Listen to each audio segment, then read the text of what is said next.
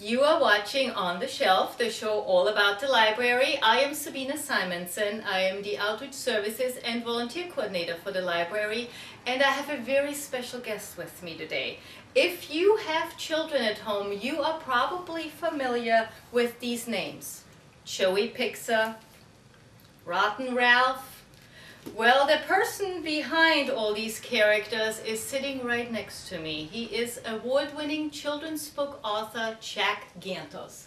Hello, Jack. Hello. Thank you for being here with me. Well, thank you. It's a pleasure to be back here again.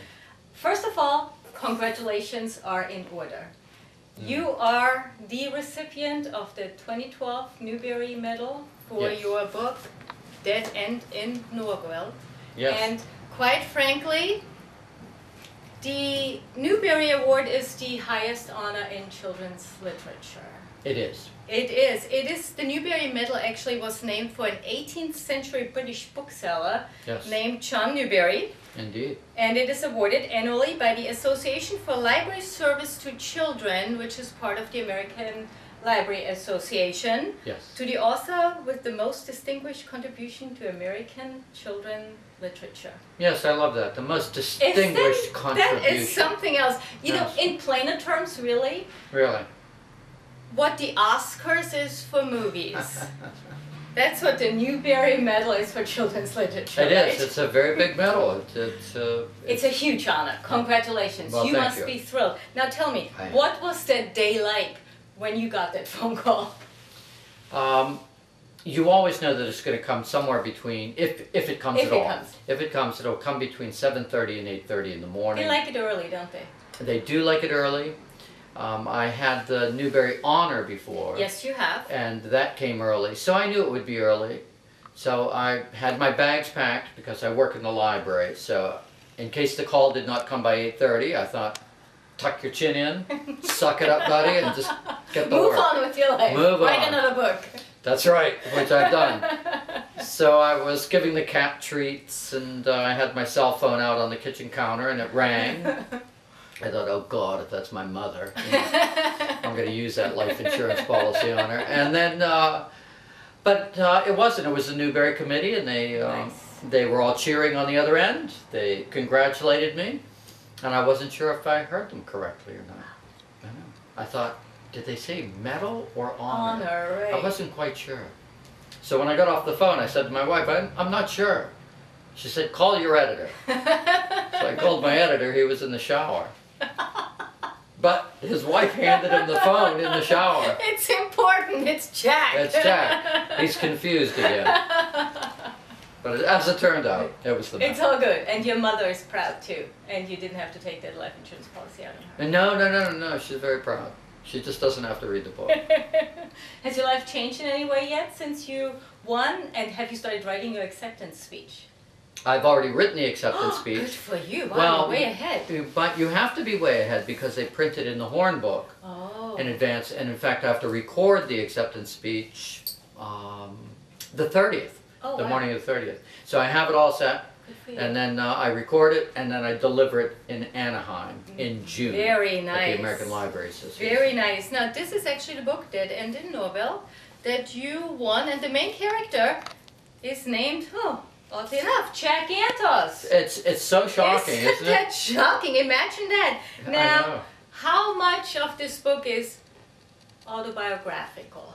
I would say that the foundation, like the foundation of this house, is solid. So you were grounded a lot, and you got lots of nosebleeds. As a Yes, I had prolific nosebleeds as a child, and that figures into the book. But the town itself, Norvelt, is named after Eleanor Roosevelt. Oh, really? Who helped start that town in 1934. During the American Depression, she came in, a great Democratic lady, perhaps our best First Lady. She came in, saw poor farmers, poor factory workers, poor coal miners, and she decided to help out. And she started over 100 of these towns, these homestead towns, and Norvelt was named after her, Eleanor Roosevelt. Has it changed a lot, Yes. Norvelt, by now? When you did research for your book, Did you go back and look around, or did you do it all from memory? Oh, no. My relatives still live there. Okay, so you do have family everybody's there. So. We were the only ones who left. Oh my God, really? So what does the town think of their famous son now?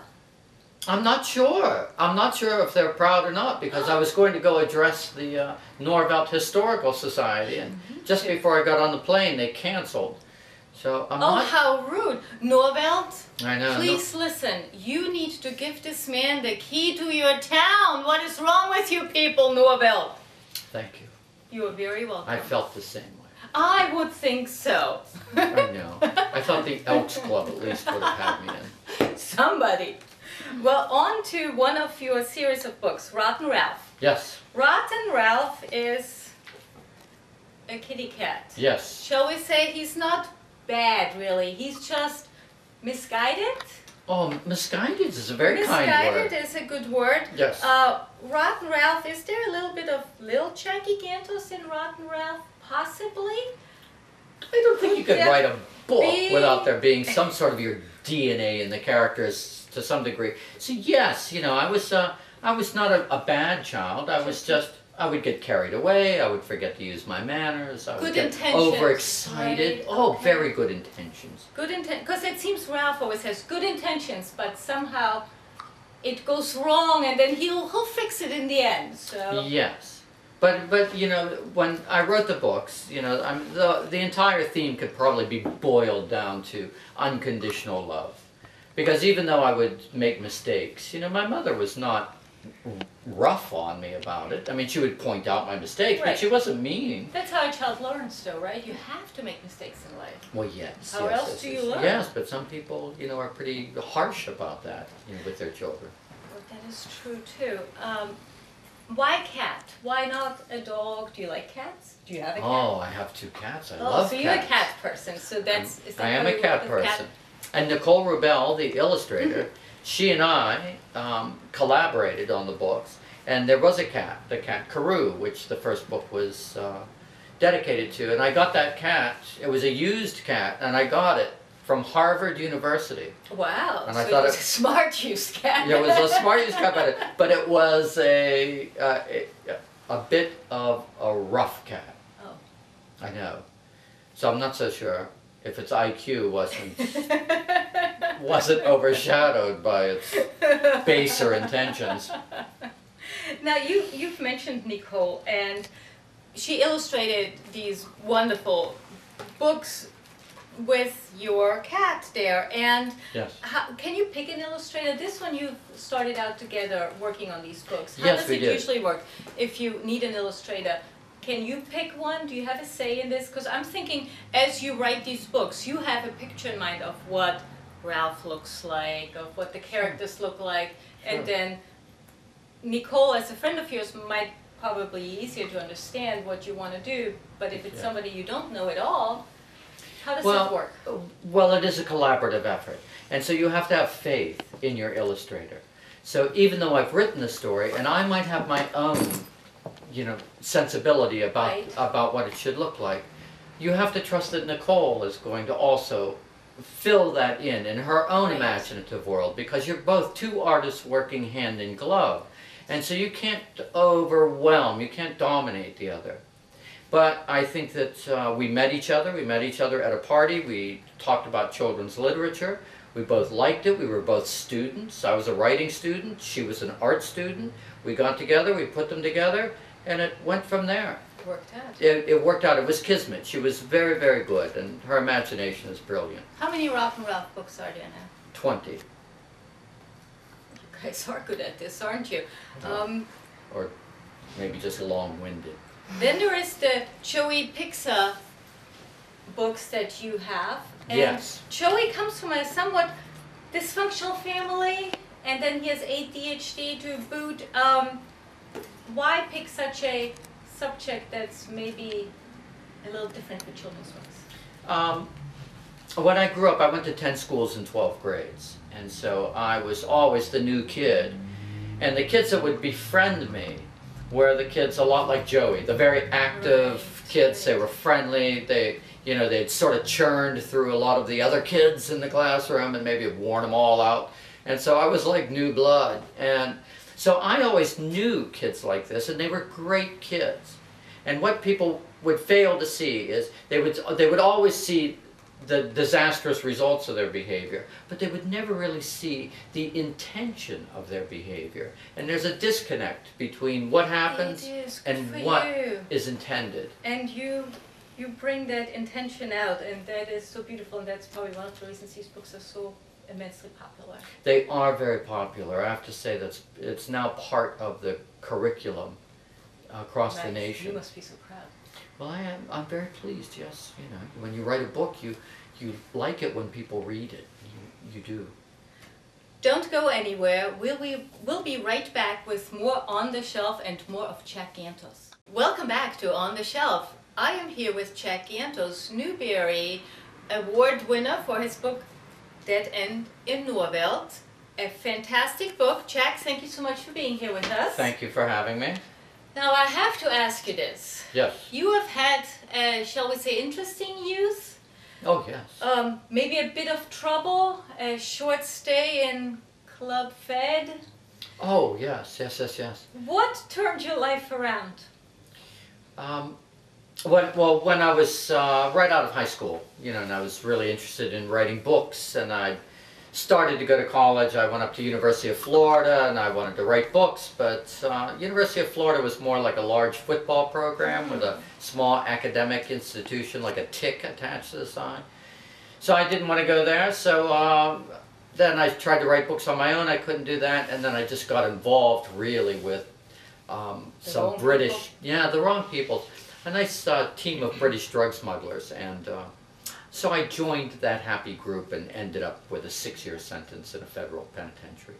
I only did a year and a half. I was just about to say you didn't do all that long. No. However, that's a wake-up call, though, I would think.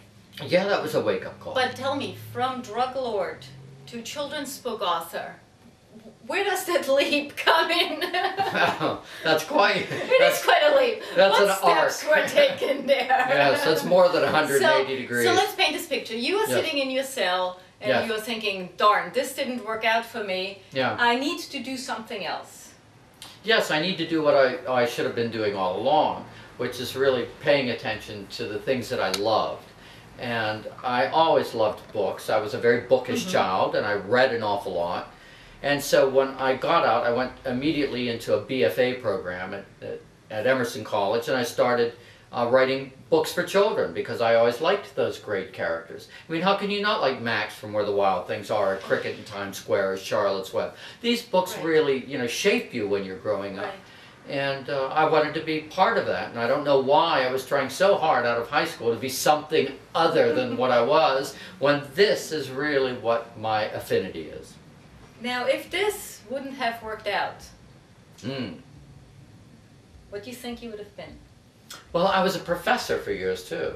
I was a professor of children's book literature and writing. So you still will be something in the writing, something in the teaching, in the writing, in the book genre, something... Oh, yes, I would always be bookish. Kind of work, wouldn't it then? Yes, I'd become a librarian. I've always wanted to be a librarian. That. You can work with us anytime. Oh, anytime. Anytime. I write, in fact, I have to tell you, all of these books were written in the library. I like that. This is a person who's actually using the library. Now, actually, are you working on a new book right now? I am. I have to write, it was a book that I had started before I won the Newbery Award. Which is called From Norvelt to Nowhere. So it will be it'll just be a second book to the Norvelt book. So where this ends, the other one starts, or will this be the prequel? No, that's the first one, and then we'll carry on from there. Yes. Oh, good for you. When do you think that will come out? Oh, everybody wants it to come out soon. Well, I think so. But it has to be written. So I'm working on it. Now, how does it work, the writing? Do you write when you have time and not touring from 9 to 5? Do you write when inspiration strikes? Do you write in the middle of the night? How does your typical workday look like? I'm very consistent in that. Usually I get to the library at 9. I usually do all my work at the Boston Athenaeum in Boston on the 5th floor. I'm there so often I have a locker. And then I go there, I go in at 9, I do 2 hours of first draft writing, 2 hours of second draft writing, 2 hours of reading, and 2 hours of research. And then I walk home. Oh my God, you're incredibly disciplined. You have to be. If you want to write books, the thing that separates people from writing or not writing books is really the discipline to do it. Which kind of leads me to another one of my questions. Mm-hmm. What advice would you offer young people who want to write or want to write professionally? Be disciplined, obviously. Well, be disciplined. The reason I put this out here is to anticipate your question. This is my 5th grade diary. And so when I talk to students, I talk to them about getting their journals set up like a real professional writer's journal. And to write 10 minutes a day. And give themselves a discipline so that they can develop that habit. Even if it's short, 10 minutes a day, 10 minutes a day. 10 minutes. It builds up. It sure does. I tell myself that with 10 minutes of exercise a day. I hate exercise. I think the 10 minutes is not so bad. No. You can do 10 minutes, so write for 10 minutes a day. Yes. It's consistency that counts. And discipline. Yes. You have narrated some of your audiobooks. Yes, Dead End. And we have Dead End and then Whole in My Life. Yes, I narrated Whole of My Life. That's my memoir about being in prison and about becoming a writer. And then Dead End, I narrated that. The Joey Pigza books I narrate, and the Rotten Ralph books I narrate. What is the process like? Do you enjoy doing it? You do so many of yours. Do you like doing it? Boy, I have to tell you, it's really intense. You have 2 days to record those books, and you were in a soundproof booth, and you... The whole book in 2 days? Oh, yes. Oh my God. And you really have to stay on task because you have to develop the voices, yes. You have to deliver all the emotions, yes. And you have to have the right pacing, and you do about 16 hours, maybe 20 hours to get I had through a no book. idea it was done in 2 days. There's nothing That left is of me when I walk out of the so. studio. I mean, I literally crawl from the studio in New York City to the hotel, and I don't go out. I order room service, I stay absolutely horizontal in bed, and then get up and do it again, and it's just nearly terrifying. Insane, but well worth it in the end when you then listen to it. Well, the engineers are brilliant, and they make you sound brilliant. Now, do you have a favorite character of any of your books? It's a tough question. You know, it's like, which one is your favorite child, right? Well, that's really what it boils down to, and of course, you know, every parent always goes, well, I love them all equally, right. but we know they have lie. Yes, they do lie, they fib. You know, it's a white lie, but they're just trying to protect the other children's, the bad children's feelings. Of course. Right now, Dead End in Norvelt is a big favorite because it won the Newbery Award, so, you know, and also it won the Gold Scott Odell Award for the Best Historic Fiction, so it's actually a double Gold Award winner this year. Wow, you must be on cloud 9. I am. If I just could get some sleep, I would really enjoy Cloud 9. What are you reading when you do get a little bit of time? Do you read your own books? Do you read somebody else's books? What do you like to read? After I write a book, I seldom ever read it again. Really? Yeah, and usually I forget it. I could open a book to any given page and have no memory of writing that page. So they just sort of get washed out to make room for the creation of the next book. Wow, you don't read them again. No, I generally don't. Do you like any other books? Do you read? Oh yeah, I read all the time. And any favorites that you want to mention? Oh, I love. Anyone that well, more than others? Or what genre do you like to read? Children's books? Do you read? I read mostly adult books, and I read mostly nonfiction. Okay. So I'm reading Goldhill's books right now on his literary tours through England to famous writers' houses.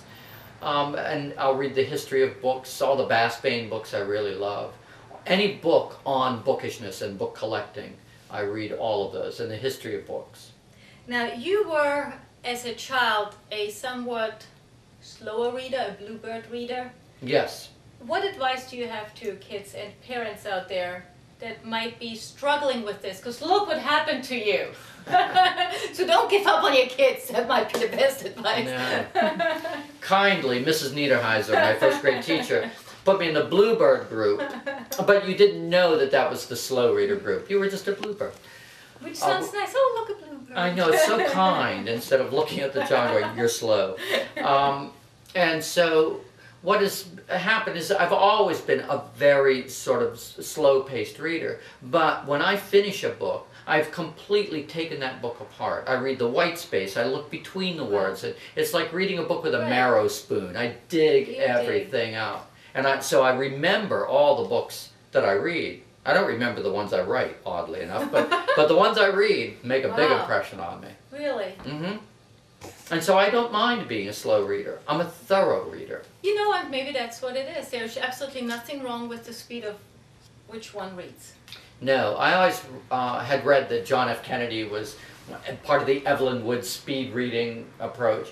And you know, I was talking to somebody about that. I was talking to a husband and wife who read the same book. She's a slow reader, he's a fast reader. And when he read it, he skipped over the ending. So he always thought the book wasn't finished very well. And then he started talking to his wife about it. He realized that he read so fast, he missed the ending. That's quite sad, isn't it? Well, yes, a little bit, I think. Speaking of endings, unfortunately, we need to say goodbye. Oh. Thank you so very much for being here with me. It's a pleasure sitting here and talking to you. Well, it's a pleasure to be here, and I love your library system, Thank and they've you. been so supportive. Thank you. Don't go anywhere, because On the Shelf will be right back. Welcome back to On the Shelf, and I am still here with Jack Gantos because I have wonderful news. Actually, the Talbot County Council declared April Library Lovers Month. How cool is that? That's brilliant. That is brilliant, and we received a proclamation, and this is what it says. Whereas libraries have historically served as our nation's great equalizers of knowledge by providing free access to all and by acting as a forum for diverse ideas and points of view that help us better understand each other and ourselves. And whereas the expansion of electronic networks linking libraries and their resources makes possible better and more easily accessible information for library users around the world. And whereas 22,631 people in Talbot County have library cards, and in 2011 there were 190,440 visits made to the Talbot County Free Library, and the public computers were used by patrons 33,996 times. And whereas the Talbot County Free Library offers preschool story hour and summer reading programs to encourage children to begin a habit of reading that will serve to benefit their personal and professional lives. And whereas the Talbot County Free Library provides entry to important research about health, economics, housing, the environment, and countless other areas to support better living conditions and to help people lead longer, more productive, and fulfilling lives while supporting a competitive workforce with basic literacy programs, computers, and other resources to help children and adults learn to find, evaluate, and use information they need for their jobs, health, education, and other needs. Now, therefore, be it resolved that we, the County Council of Talbot County, do hereby proclaim April 2012 as Library Lovers Month in Talbot County and urge everyone to visit and use the valuable resources offered by our libraries. Wow, it's a mouthful, isn't it? it is, but it's very meaningful. It is absolutely meaningful. We are thrilled, and this was presented to us at the council meeting and to the Friends of the Library. And I actually want to thank Carla Howell, who is the president of the Friends of the Library, yes, who also owns this beautiful B&B we are in, for hosting us here today. She's very thoughtful. And her husband Pete. Thank you very much, Pete and Carla. And thank you, Talbot County Council, for thinking of us. Now, April is also National Poetry Month. Yes. And you might not notice, but I always close my TV show with a poem. That's lovely. Thank you. So graceful. I wanted some kind of really cool signature line. You did? And I've accomplished that. Now I have poems. Okay. That's all me. And for Poetry Month, I found a poem that is called I Don't Write Poetry by Eric Cockrell. I don't write poetry. I sweat poetry. I drink poetry. I breathe poetry. I make love to poetry. I fight poetry. I eat poetry. I bleed poetry. Too often I betray poetry. Sometimes I drop poetry. Once I tripped over poetry, got angry and kicked poetry. I rocked poetry on a sleepless night. I buried poetry on a hill. I lift poetry, for I am poetry. No, I don't write poetry, but poetry writes me. It's very lovely. Not a bad poem, is No, it? no, not at all. I like the part about I dropped poetry. Kick poetry. Yes. But poetry writes me. And speaking of poetry writing, our poetry contest award will be on May 10th in our brand new library at 6 o'clock. We hope you all can come. The winners will be there. They've actually been selected today. I will be the MC and I look forward to welcome you all there at our new library. And don't forget, our grand opening in Easton, May 5th, Saturday. Woohoo! We are so looking forward to it. We'll see you soon again from On the Shelf. Goodbye. Bye now.